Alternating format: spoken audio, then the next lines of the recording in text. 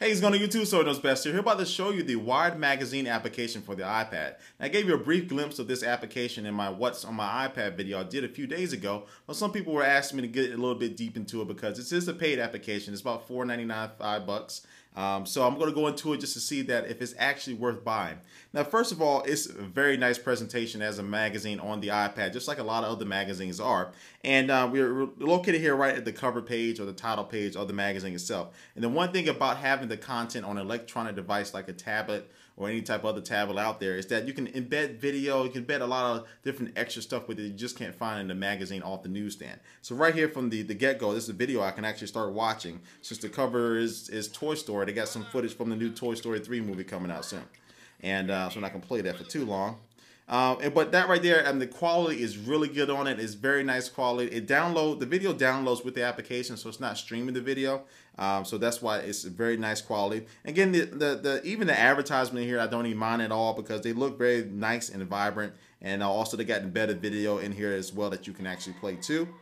And the good thing about you got control over it, so you can actually stop the advertisement if you see something that is boring or something you don't like. You don't have to watch the whole thing. But something about looking at an advertisement and this type of content in your lap instead of looking at it on the TV adds a little bit more personal experience. Now you can also navigate through this application. It has two different ways to navigate with it. You can hit the top right hand corner of this thing here and hit the little button there, and you can also navigate through the articles just by looking at the little icon for the main article. And also the title of the article if you're looking for something very nice and quick and easy. But also you can also navigate, hit the top right hand corner of this. I think I said right hand on this one, that's left hand, but the right hand corner. And you can navigate this view, which you can actually see a brief glimpse of the article. Plus you can also see whether it has multiple pages or not. And that's one of the gripes I do have about this application, which I hopefully they can fix. It's not a uniform way to let you know that you have an article or you're reading an article that has multiple pages. So just like this, if I just swiping along just like this, I would probably read this unless I know or give it any indication. I don't know whether it has another page or not. I wouldn't know. So I wish it had like a little universal arrow button there or something like that, so I can know that I need to scroll down, to actually see more of the content there. But let me go to the main. I'm gonna go to the main story here, which of course is Toy Story, like I said before. Let's see if I can find it here. All right, there it is. All right, and so this is the front of the article, and this, again, everything looks really clear and really vibrant on this thing. And that's more of a testament to the screen as well as far as the content as well too.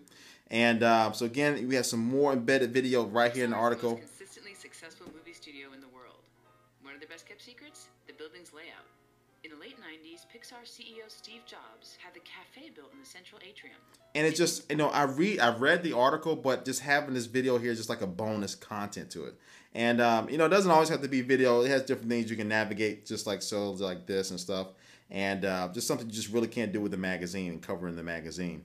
And also we got some more embedded videos, so that's just showing how a scene was made. You can actually play the video right here after it. And really just it's just a nice presentation. So without that thing, just the only really thing I don't like about it, just not a universal way to know it has multiple pages, but this is a feature of magazines, and I think it's definitely worth it. They haven't come out with the subscription model or the pricing yet, as far as where they're going to go from now on. The editor has said that he's going to listen to the market. He's going to listen to us to see what we actually want and pay attention to that. So that's a good thing.